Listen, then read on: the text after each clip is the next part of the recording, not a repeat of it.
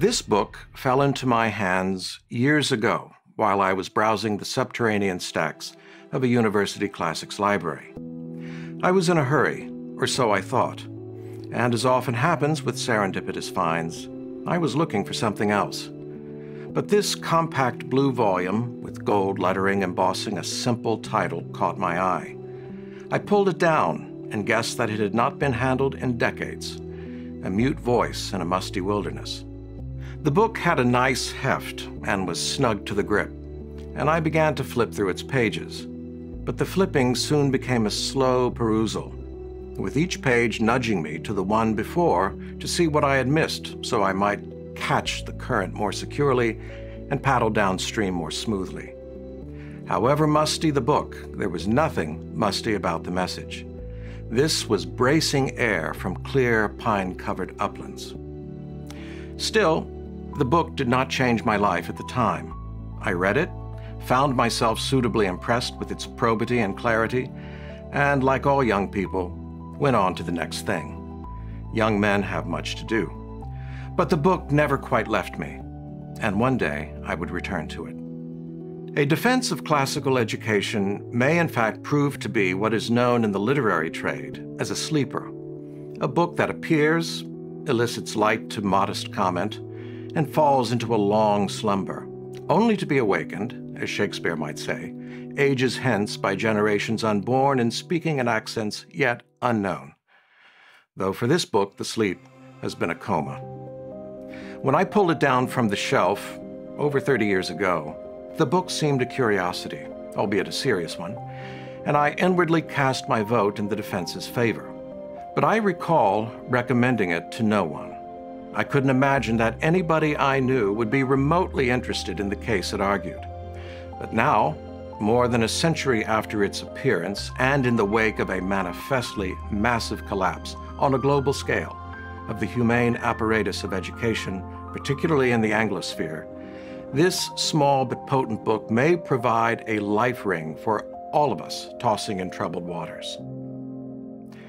The book is both an argument and an artifact. Most certainly, it's a relic of its time, published as it was in Great Britain during World War I, and it was needed.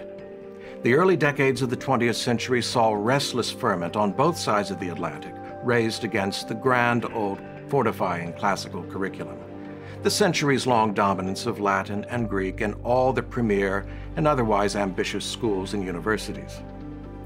The new agitation for usefulness and getting on as educational ideals of fitting young people for the modern world, which effectively meant applied science on the one hand and commercial business training on the other.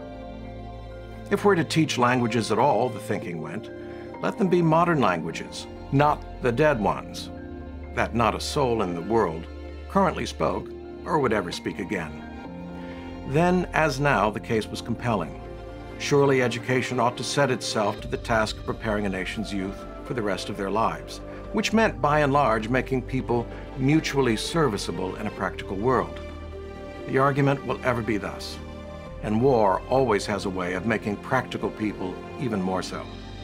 The world would have to become efficient or die trying. But a small fly landed in the ointment. Arguing the case for the opposition at this moment came Richard Winn Livingstone, an Oxford don who believed he could see every day in his inky, meticulous work what were the civilized world's most urgent needs. He too believed in practicality, but his conception of the practical differed from those who worshiped the modern, and he was not swayed by those proponents of the great dilution to come that would, in the end, set back the cause of civilization by centuries. For Livingstone lived by the long view.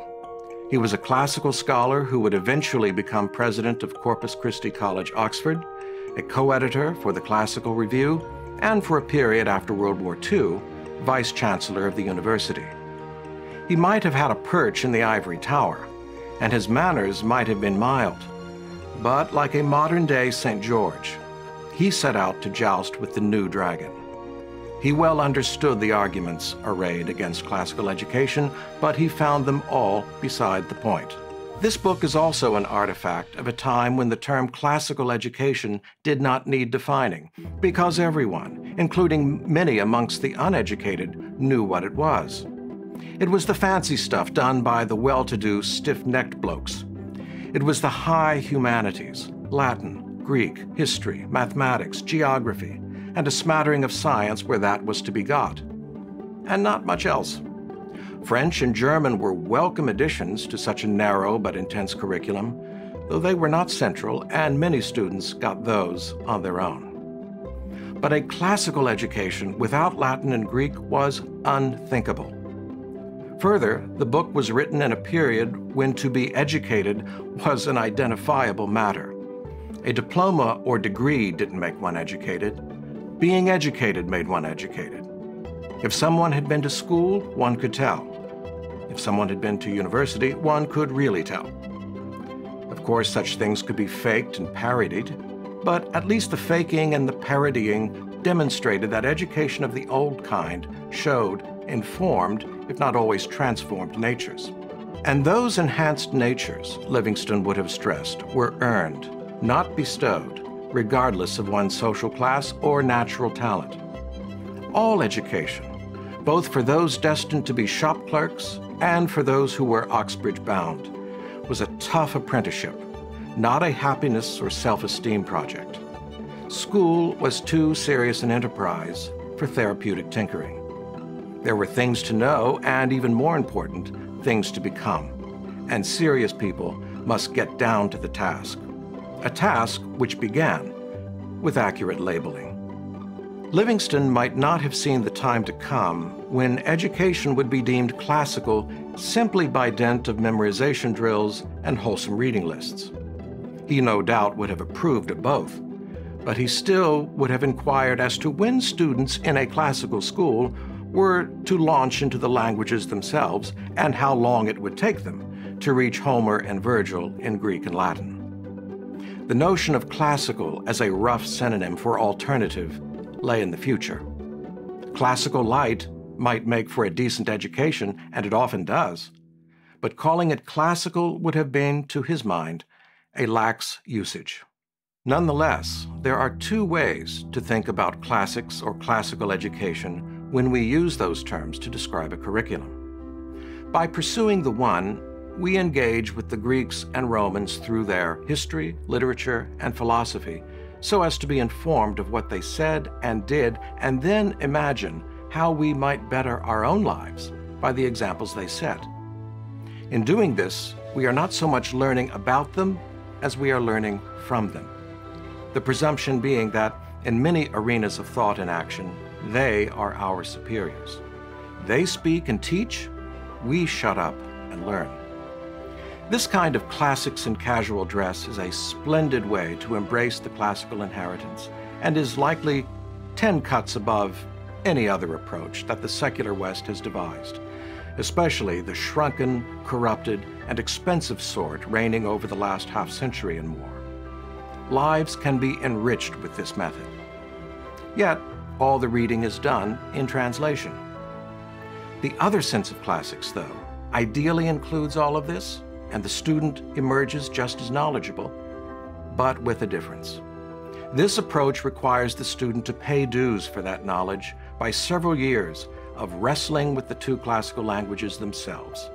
A sweaty, protracted exercise in memorizing, concentrating, and applying, accompanied by frequent tribulation. All this calling for long-suffering patience, and, should the gods smile, tempered triumphs from time to time. But the rewards are much more profound. It is this sense of classics that Livingstone both assumed and argued for, and it is what we might call classics in full dress. The first approach conveys formative knowledge and is well worth the effort expended.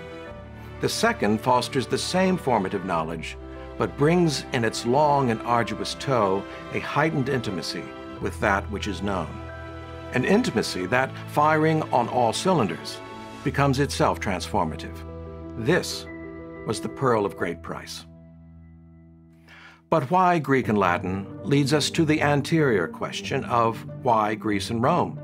Once more, Those who would have taken the time to think at all on the topic a century ago, and certainly to have read this book, would have needed no explanations. The value of such an inquiry was filed under self-evident truths. Yet Livingstone provides a fine brief in answering both questions, one just as valid today as it has ever been for the last millennium and a half. To study the achievements of Greece and Rome is to delve into the embryology of Western civilization itself. It's to turn the pages of a family album and see where we have come from. The Greeks taught us not only how to observe other peoples and ideas objectively, but also how to look in a mirror and see ourselves as we really are. They taught us not only how to observe, but also how to criticize ourselves.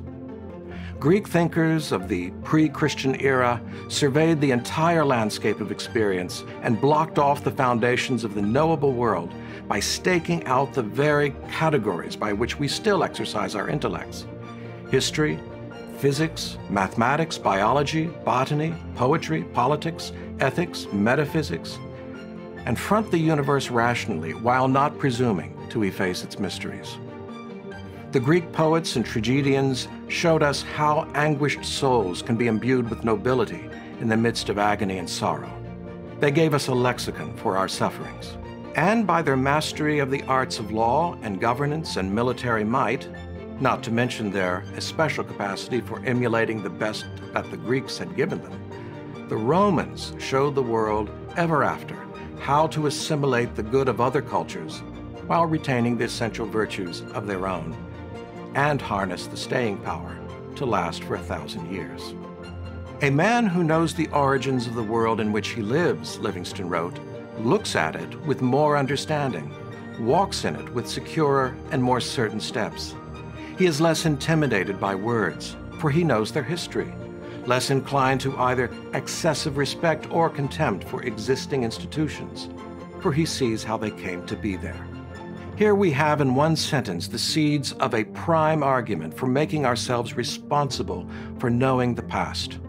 We become better, wiser people. Also more decent ones.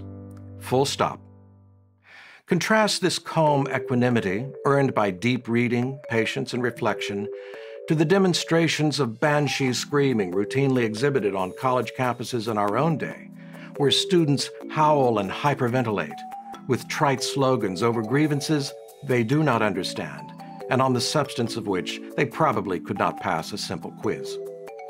Some of them may have golden intentions, as many young people do, but most lack the intellectual formation even to build a rational opinion, which is why most of their opinions come to them already prepackaged and microwaved. They get to feel smart on the cheap. But the fault is not theirs. The fault lies with those who long ago discarded the intellectual traditions that could have given them something real and transcendent to live by and for. All of this was once manifest to intelligent people, especially in Livingstone's time before the educated had become infected with the peculiarly sophisticated, progressively foul virus that was to spread over the coming decades of the 20th century and burden ordinary folk with the destructive notion that the new is always better, and that modern people stood to their ancestors as Übermenschen to gnats. As Livingstone wrote those pages, Lenin was alive and plotting to spring a political pogrom in Russia that would not only upend a government, but also work a shift in the Western mind itself that was to be, in the end, not only intellectual, but spiritual.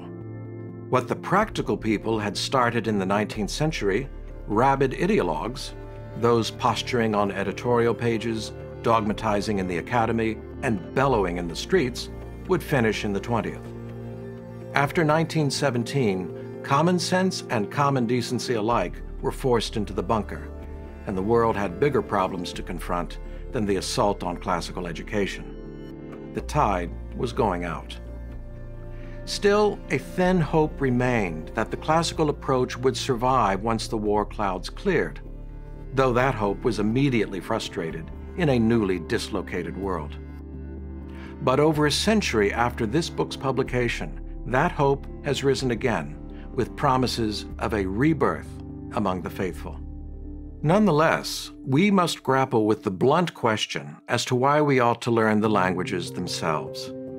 Classics in full dress has never been a cause espoused by those whose idea of efficiency entailed a one-on-one correspondence between instruction and obvious application. Nor, we must add, has classics in casual dress. But for Livingstone and the wiser minds of his time and times prior, studying the two classical languages made the best, most efficient use of time for those possessing even a smattering of intellectual talent, the curiosity to feed that talent, and the discipline to serve both. And while these languages can be fruitfully acquired at any age, intimacy with them can exercise a formative function only for the young, who stand most of all to be forever stamped deeply with their rewards. The high palisade of languages, unlike our own, Livingstone writes here, must be surmounted when young, or it will almost certainly never be surmounted at all. So why Greek and Latin? Not simply because they're there, not merely because they're traditional, but because, as Livingstone wrote, the best revelation of the Greek genius is the Greek language, fine, subtle, analytic, capable of feeling and expressing the most delicate minutiae of thought. And Latin, with its logical rigor, provides a boot camp in precision and verbal richness, as well as a gateway into the study of other languages, including English and all the Romance tongues. And any gateway into language is a gateway into fuller life. And since our object is, or ought to be, to train exactness of thought and to develop intellectual concentration, we need the finest vehicles on the road to take us there. These two languages, as our civilization has known for 2 millennia, are the languages of Homer and Horace, Sophocles and Virgil, Plato and Cicero, Aristotle and St. Augustine. To learn any language is to begin to breathe the native air of its speakers and to tap into the well springs of their thought and experience. Intellectual benefits accrue, vocabulary expands, perception sharpens, grammar liberates. But it is also to become habituated to the contours of reality, to begin to see the world as it is, not as utopians and other overheated agitators would have it be. And it is, in its higher reaches, an entree to greatness, and thereby, for any student, an inducement to patience and humility in the daily struggle with clear and constant examples of superior perception and utterance. No mean achievement in an age of creeping inarticulacy, what we might call the new illiteracy of the instructed. With such a tuition of the intellect, our mental muscles become lean, our persistence is strengthened, and we begin to measure and weigh our words and ideas as though they mattered, because they do. Human nature is sleepy, Livingstone tells us, and there's nothing like plowing through the labyrinths of meaning and sense required by translating even one paragraph or one sentence out of or into one of the classical languages to administer an ice bucket over the head. Whatever else students of classics may be when fully in gear, they're awake. Reading this book now will pose a challenge to some, especially the first section, where Livingstone dives into public matters of his own time, as well as the last, where he speculates on possible reforms called for by circumstances in the United Kingdom of 100 years ago. Several references may need chasing and allusions explaining, but not many. Further, for some readers, the book may feel parochial, more like the parlor talk of a leisured class than serious academic discourse. But that is a virtue. We must remember that it was written for a wider public, for professors, pedagogues, and intellectuals, yes, but just as much for anybody who is charged with the education of souls, which includes, most particularly and critically, parents. And for this reason, this book can still be read with ease, because one salient quality of the classically educated has always been their clarity. The arguments here have aged well. Indeed, they have aged better than their counter-arguments, though perhaps that is only because we see the world those counter-arguments have led to. This is a time-tested roadmap toward intellectual cultivation.